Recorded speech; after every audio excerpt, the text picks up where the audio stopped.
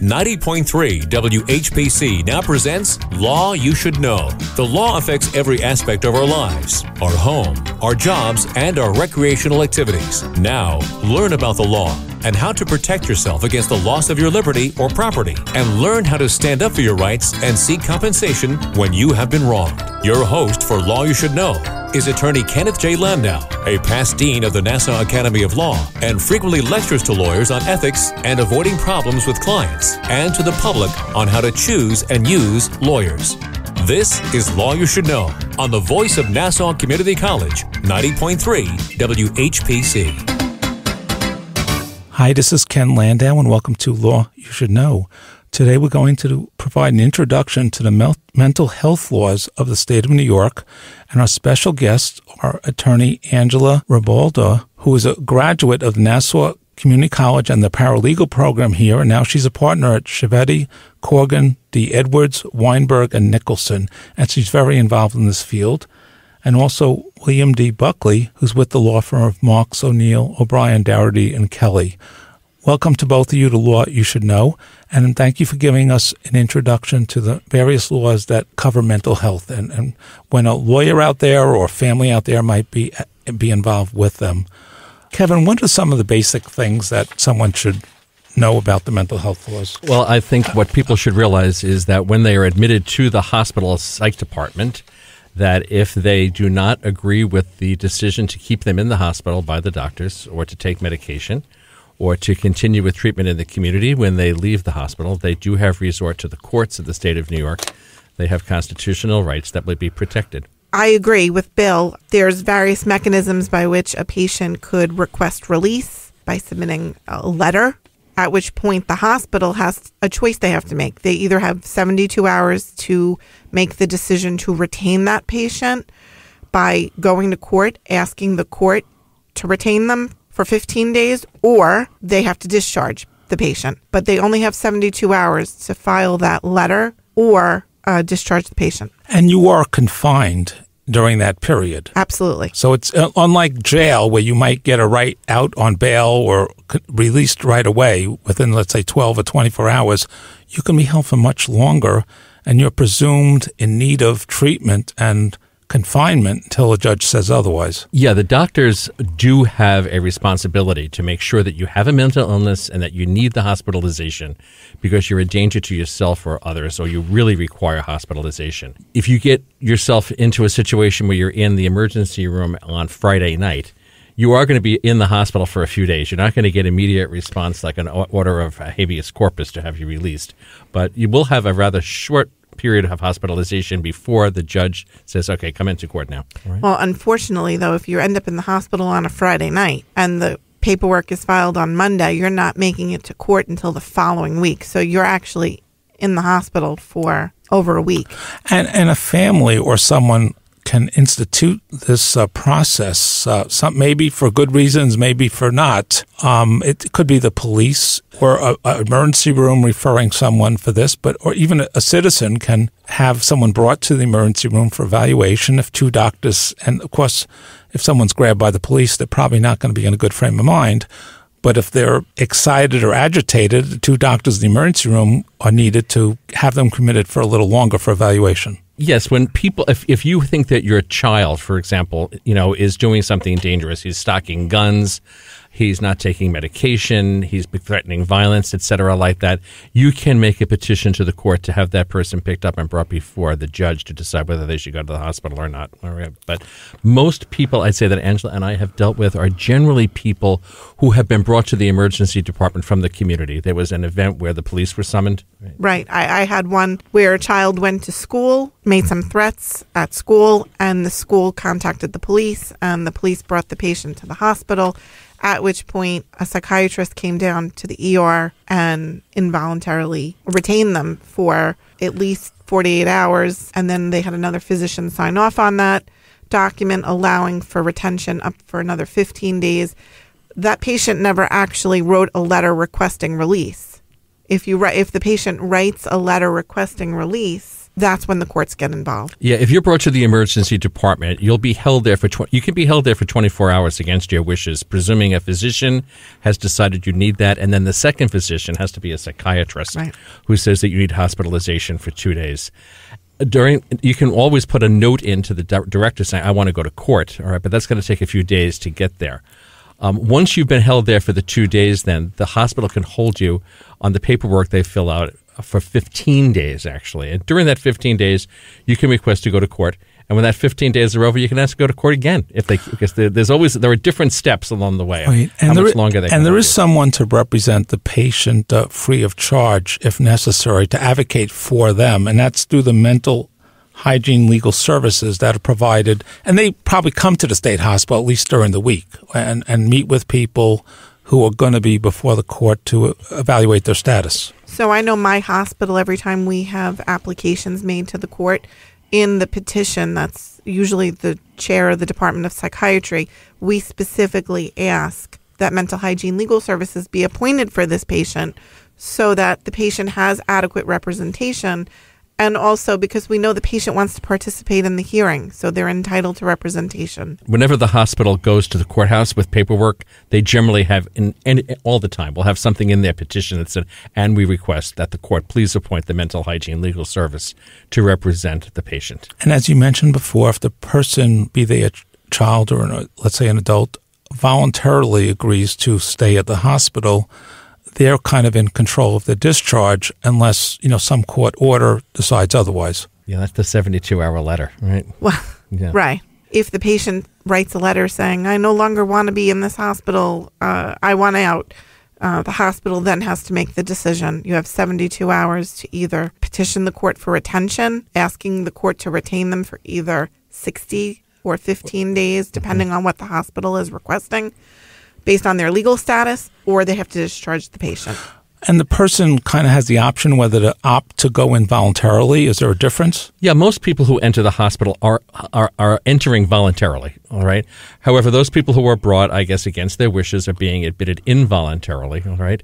And both voluntary and involuntary people can send a piece of paper on toilet paper, if you want, to your doctor, to the nursing station saying, I want out of here, which obligates the hospital to notify the courts that we have somebody who wants to go home, and please appoint the mental hygiene legal service to represent them. The hospitalization can be extended to beyond that. Let's say if the hospital needs more time to treat and evaluate the patient. Yeah, they can be converted from what they consider their emergency standard under Section 9.39 of the mental hygiene law to what's a two-physician consent under 9.27 of the mental hygiene law, and then they can be kept up to 60 days. And then sometimes from there, if the treatment's still not working, they'll petition the court for even more time. Yeah, the person is admitted first for 15 days as an emergency patient, and they can request to go to court then. Then what happens is the hospital, after the 15 days, has to convert you by what's called 2PC, two physician certifications.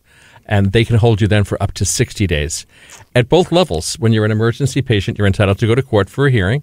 If you lose, you can go for another hearing when they convert you to the 2PC 60-day retention. And what is the standard that the court must follow or the hospital must follow to try to keep you at the hospital? When you're in that emergency standard under 9.39, you have to prove that this patient is a danger to himself or others. If the hospital fails in their burden to show that the patient is dangerous, the court will not grant the hospital's application to retain.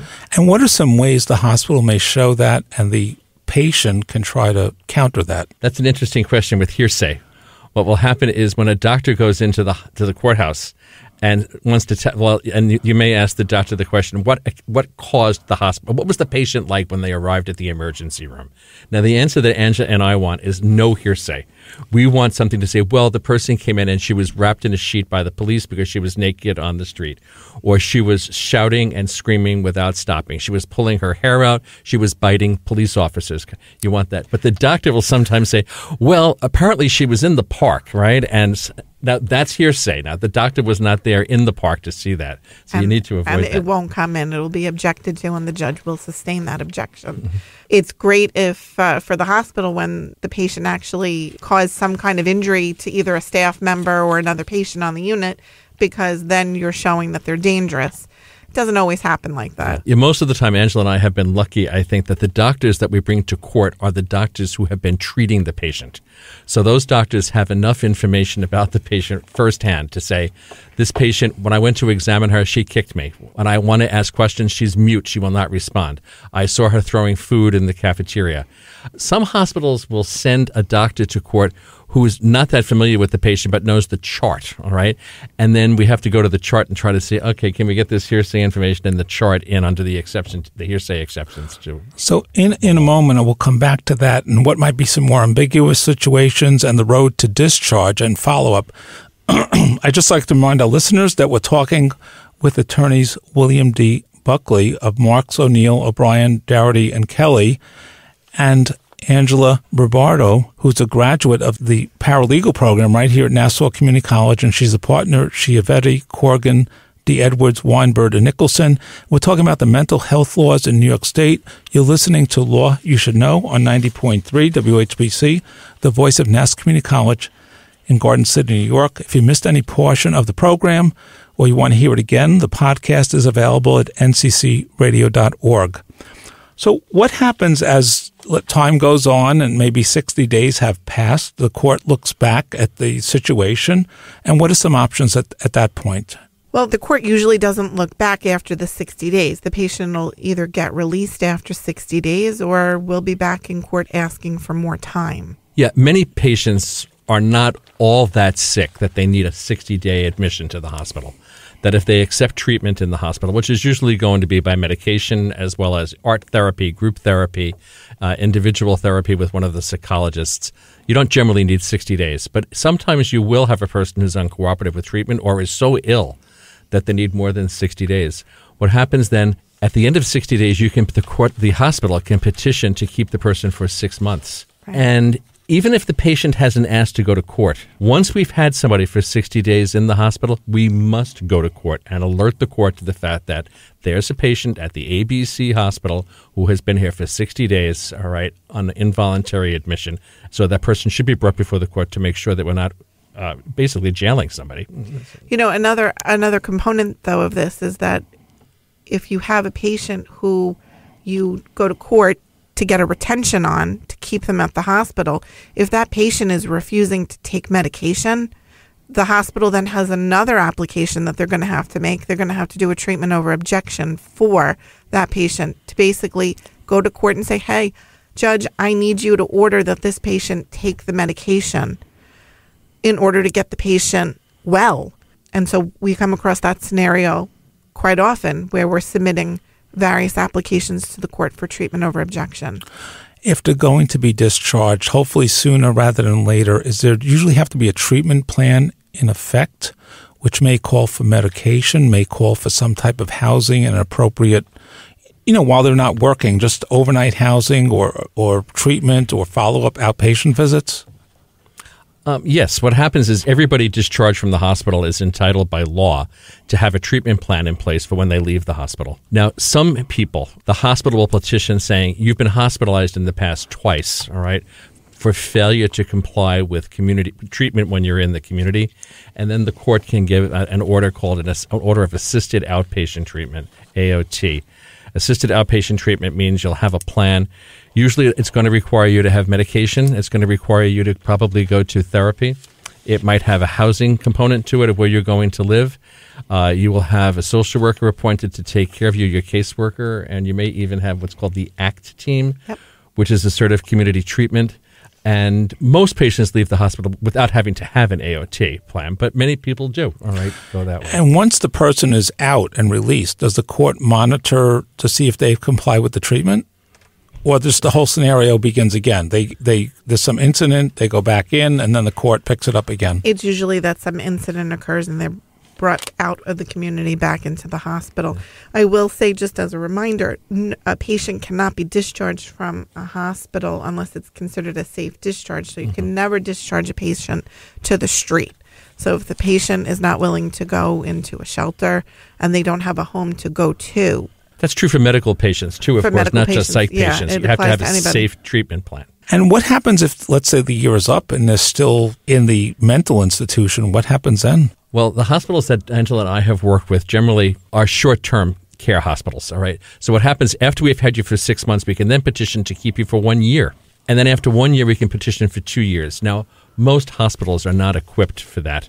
So what happens is the patient will usually be transferred to a long-term care hospital, which here in New York would be similar to Pilgrim State Hospital, the Bronx Psychiatric Center, to Creedmoor. And there you're supposed to get, let's say, mental health and medical treatment. And will you come up periodically before the court? Yes. Even if you're in the state hospital, the same thing applies. All right. The state hospital cannot hold you without having the court's permission. You'll get initially up to 6 months. Then you'll get a 1 year. Then you'll get a 2 year.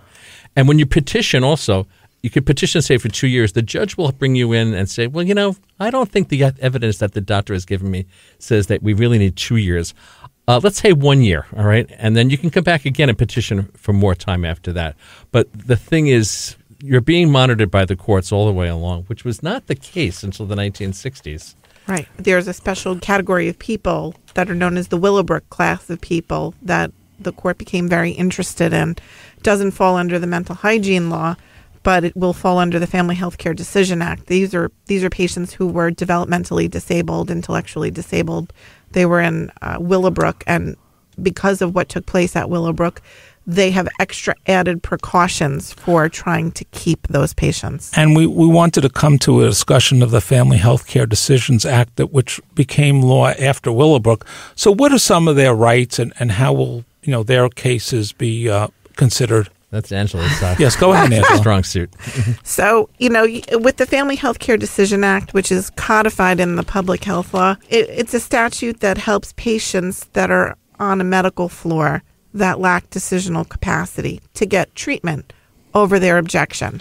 There's various types of patients that would fall under this category. It would be patients that are an adult over the age of 18 that are on a medical floor, and because of their underlying illness, for example, they're a dialysis patient, and because of the toxins in their kidneys building up, they are lacking decisional capacity to make a decision. In that scenario, the hospital goes to court for an order that the court grant the hospital permission to give dialysis. And sometimes the family may have asked to have a guardian appointed? Yes, sometimes the patient has a guardian that was appointed by the court, and in that scenario, the guardian could make the decisions.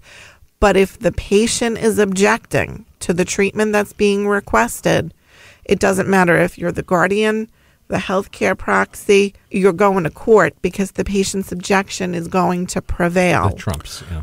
And this could also be, let's say, for an elderly person who has Alzheimer's or some other disease, and it keeps them from mentally functioning to evaluate and consent to the treatment. Yeah, you'll sometimes see, for example, an elderly person come in, or a young person with diabetes that's going to require an amputation of a foot, but the person has lost capacity to make that decision, or says, like, hell, I'll do that, or something. And then the doctor has to decide, okay, let me get a psychiatrist in here to do an evaluation of this. And then the court might decide based on the recommendations of all these people. Right. Yes, the court routinely decides these. And even surgery, whether it's advisable or not. And sometimes it's not a clear-cut situation. Yeah. And up until COVID, all right, what happened is the judge would come to the hospital and usually conduct the hearing at bedside. The judge wanted to see the patient. The judge would show up with a clerk, with a court reporter, with a court officer, and we would have a hearing right there. Now it's done on Zoom. It's done via Microsoft Teams. But, I still call them bedside hearings because I've always known them as bedside hearings. I remember the days of waiting, in the patient's room or in a conference room at the hospital, and it's the entire court entourage, security, court officers that would come to the hospital. And the court will try to hear from the patient to see if they're able to decide or see what their feelings may be about the situation? Yeah, that's why it was done at bedside. Is the judge wants to see the patient, all right, to see what does the person respond when sometimes the patient will throw you out of the room, all right? So we can't have the hearing in the bedroom like we normally do. We'll have to go down to a conference room.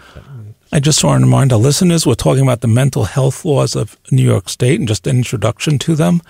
Our special guests are William D. Buckley. He's an attorney with the firm of Marks, O'Neill, O'Brien, Doherty and Kelly, and Angela Ribaudo, and she's a graduate of the paralegal program at Nassau Community College, and obviously went on after that to college and law school, and she's a partner at Schiavetti, Corgan, D. Edwards, Weinberg, and Nicholson, and you're listening to Law You Should Know on 90.3 WHPC, the voice of Nassau Community College.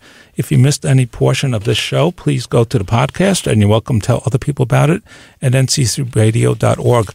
I'd also like to mention we're dedicating this program to Kevin McMullen, who recently passed away. He's been a guest on the show. He helped arrange for various people, attorneys, to appear on the show.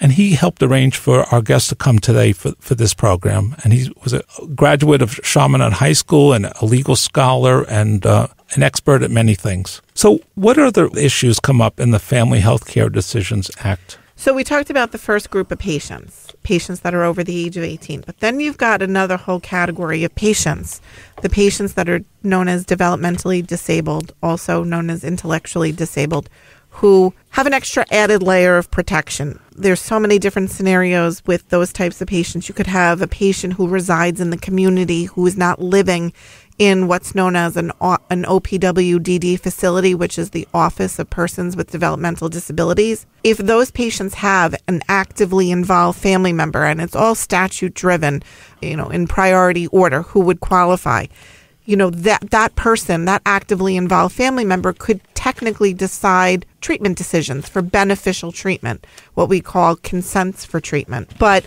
if the patient, again, is objecting, you're going to court.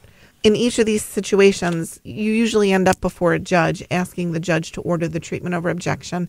And they're tough situations. I've had patients needing an amputation. I've had a developmentally disabled woman who was in her very early 60s with cancer needing a salpingoophorectomy, which is removal of her ovaries, a hysterectomy because she had uterine cancer. And they're not able to consent to these procedures. Because this particular patient had the IQ of what was determined to be a 5-year-old. So in that scenario, no, she lacked decisional capacity. And there was what to do. What are we going to do? She's in her early 60s. She could have a good quality of life if we went in and removed her ovaries and her uterus, but we needed the court's permission to do it. In that case, MHLS did actually represent the patient. And a guardian is also going to be appointed for the patient?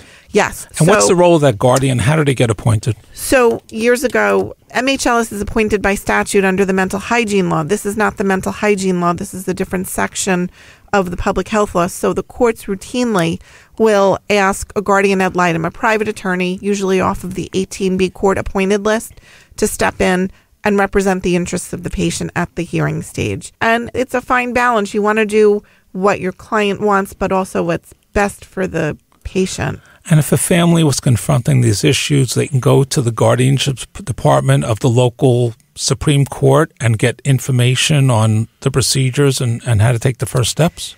Usually under the Family Health Care Decision Act, you could have an actively involved family member, but they aren't the ones making the application. It's usually the hospital saying you need an amputation, and the family member is usually in agreement with the hospital. The issue becomes the patient is not in agreement.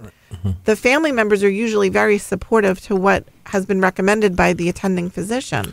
But you may want to have a family member as the guardian, not someone named suggested by the hospital. Well, not for the purpose of a hearing to get court-ordered treatment. You might want to have a guardian in place for that person for every day, for in the community, about where you're going to live, how much money you'll have to spend on your own. We just have a little time in the show. Any other final thoughts that you would like to offer? If I could just say, sure. All the way through this process, the hospital always has the burden of proof. And the hospital has to prove that you have a mental illness, that the mental illness is interfering with your ability to make rational decisions, and therefore the judge has to make the decision for you and in your best interests.